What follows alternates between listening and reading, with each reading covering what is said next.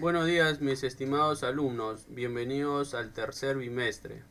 Felicitaciones por la presentación de los trabajos y adicionalmente por la participación en la clase en vivo. En esta oportunidad vamos a seguir trabajando. Recuerden que esta semana no hay tarea. Vamos a trabajar el tema número 12, Factorización 1. Número 1, criterio del factor común. Tenemos dos puntos, el factor común monomio y el factor común polinomio. Cuando nosotros hablamos del factor común monomio, tenemos de la siguiente manera, por ejemplo, AX más AY más AZ. Observamos que en los tres términos la letra A se repite. Ese es el factor común, el factor que se repite. Ponemos paréntesis y si sacamos X, A me queda X, sacamos A me queda Y y si sacamos A en el tercer término me queda Z. Entonces decimos que ya está factorizado. ¿Cuántos factores primos tiene? Dos factores primos, que es A y el X más Y más Z. Dos factores primos. El factor común polinomio. Supongamos que se tiene X más A. Y por acá también X más A. Y acá C.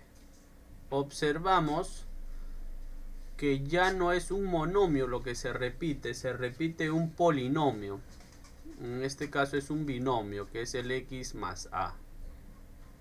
Factor común, sacamos el X más A, me queda B, más, sacamos el X más A, me queda C. Listo, tengo también dos factores primos. Criterio de la agrupación de términos. En este caso vamos a agrupar estos dos y vamos a sacar el factor común. Se repite X, se repite Y. Recuerda que se escoge el menor exponente, ¿no? Acá hay X al cubo, no, Y al cubo y Y. Entonces entre Y al cubo y Y solamente Y. Sacamos X, sacamos Y a la 1, pero acá es Y al cubo, por lo tanto debe haber acá Y al cuadrado, ¿no? Porque la suma 1 más 2 me debe salir 3. Más. Tengo X, tengo Y, me quedaría Z al cubo. Más. Vamos con la otra parte. Sacaré como factor común solo Z. Saco Z, me queda Y al cuadrado. Si saco Z y acá es Z a la cuarta, me falta Z al cubo, ¿no? Observamos que estos dos se repiten y sacamos el factor común polinomio. Y al cuadrado más Z al cubo. Todo esto multiplicamos por XY más Z, ¿no? Y eso sería ya agrupado. Y tenemos ya factorizado. El criterio de las identidades, tenemos el trinomio cuadrado perfecto, que es el de la forma x al cuadrado más 4x más 4, por ejemplo. Esto es un trinomio cuadrado perfecto porque esto viene de x más 2 al cuadrado. X más 2 al cuadrado es el x al cuadrado más el doble del primero por el segundo más el segundo al cuadrado. Diferencia de cuadrados. Diferencia de cuadrados. Cuando nosotros hablamos de, por ejemplo, x al cuadrado menos 4, esto significa que es x al cuadrado menos 2 al cuadrado. Esto es igual a x más 2 por x menos 2, diferencia de cuadrados. Suma y diferencia de cubos. Tendríamos de la forma a al cubo más b al cubo, que es igual a la suma a más b al cuadrado menos el producto a por b más b al cuadrado. Y acá será a al cubo menos b al cubo, que es la diferencia de cubos, que es a menos b. Y acá sería todo positivo, ¿no? Listo. Vamos a desarrollar algunos ejercicios. Por ejemplo, el número 2 dice, indique un factor primo de. Lo primero que nosotros observamos es que se repite el x menos 1 y el x menos 1. Si se repite x menos 1, sacamos el que se repita.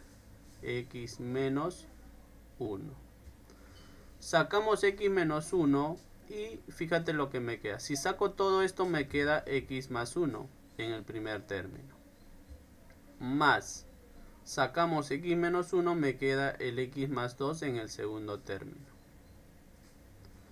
Obteniendo por acá el x menos 1 y acá sumamos x más x, 2x más 1 más 2, 3. ¿Se puede factorizar esto? Ya no, porque ya está factorizado.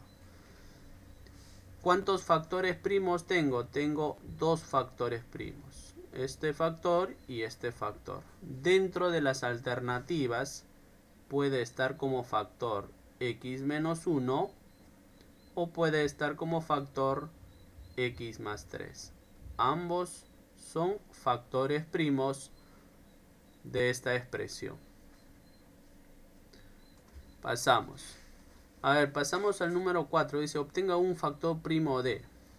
Como acá observo que está al cuadrado, le doy la forma de una diferencia de cuadrados.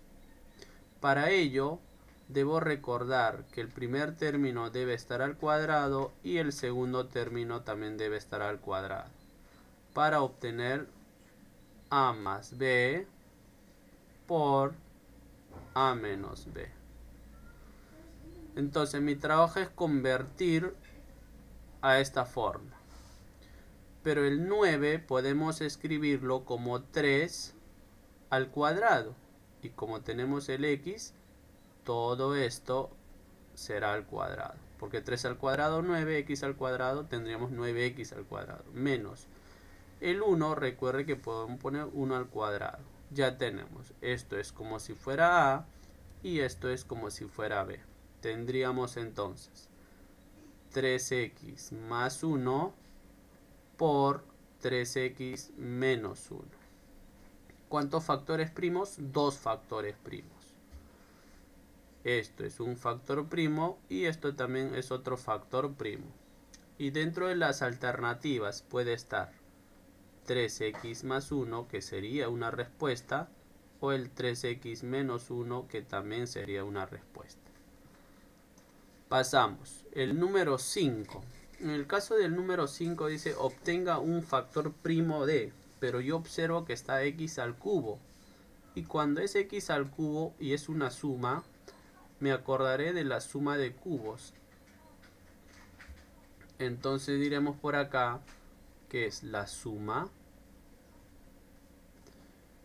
el primero al cuadrado, menos el producto entre ellos, a por b, más b al cuadrado. Esta expresión tengo que convertirlo a esta forma. Luego factorizar, ¿no? Entonces mi trabajo es 125 es 5 al cubo. Y x, todo esto entonces al cubo. Más 8 es 2 al cubo. Entonces ya tenemos. Esto es como si fuera a y esto es como si fuera b. Tendremos entonces a más b, o sea, solamente el 5x más 2. Ahora, 5x, o sea, a al cuadrado, menos el producto, 5x por 2, que es b, más b, que es 2 al cuadrado. Tendremos por acá 5x más 2. 5x al cuadrado es 25x al cuadrado porque el exponente afecta a ambos. Menos 5 por 2, 10x más 4. Tengo en este caso dos factores primos. Dos factores primos. Ya tengo este factor o este factor, ¿no? Cualquiera de los dos son factores primos. Obtenga un factor primo de. Tenemos la siguiente expresión y acá si lo agrupamos tenemos una diferencia de cubos y recuerden que la diferencia de cubos es expresarlo como x menos y era el x al cuadrado más el producto xy más y al cuadrado más, ojo que toda esta expresión es lo que me sale acá. Esta expresión vamos a copiar tal cual, x al cuadrado xy más y al cuadrado. Y acá observo algo, estas dos expresiones son completamente iguales, entonces puedo agrupar. Saco factor común, x al cuadrado más xy más y al cuadrado, paréntesis, tendré, si saco todo esto me queda el x menos y, más, si saco todo esto no me queda nada, y cuando no me queda nada se pone la unidad. Entonces tendré dos factores primos. ¿Cuáles son los factores primos? Esta expresión y esta expresión. Primer factor primo, segundo factor primo. Dentro de las alternativas puede estar cualquiera de ellos, ¿no? A ver, otro. Vamos con el número 8. Me dice, indique el número de factores primos. Vamos a ver el número de factores primos. ¿Cuántos factores primos hay? Entonces, lo primero que tenemos que hacer es desarrollarlo. Desarrollamos. A ver, como no tiene nada en común, lo primero que vamos a hacer es multiplicar o utilizar lo que es la propiedad distributiva. Entonces, mn por x al cuadrado. Entonces será mn x al cuadrado menos mn y al cuadrado más xy m al cuadrado menos xy n al cuadrado. Entonces, alguien puede decir, profesor, ¿factorizo acá? No, tenemos que factorizar de otra manera. A ver, por ejemplo, vamos a agrupar esto de acá con esto de acá. O puede ser con esto, no hay ningún problema. O con esto. A ver, agrupamos. Será m n x al cuadrado menos xy n al cuadrado. Ahora agrupamos estos dos. Tendremos primero positivo xy m al cuadrado menos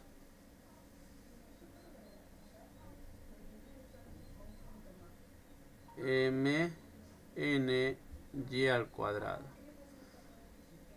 A ver, vamos a sacar factor común que se repite de ambos. X con el menor exponente, y no se repite, n se repite con el menor exponente.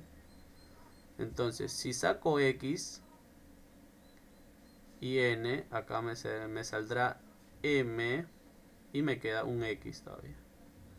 Menos, saco x, no me queda y n. Más, a ver, voy a sacar factor común que se repite. my o ym y me quedará x o mx menos, me quedará acá n o yn. Entonces ya tenemos este término con este término son iguales, los dos son iguales. Sacamos lo que es el factor común polinomio, ya, listo, y me estará quedando xn más ym.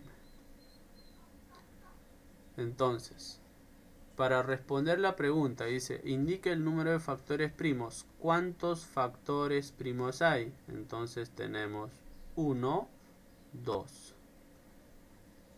Hay 2 factores primos.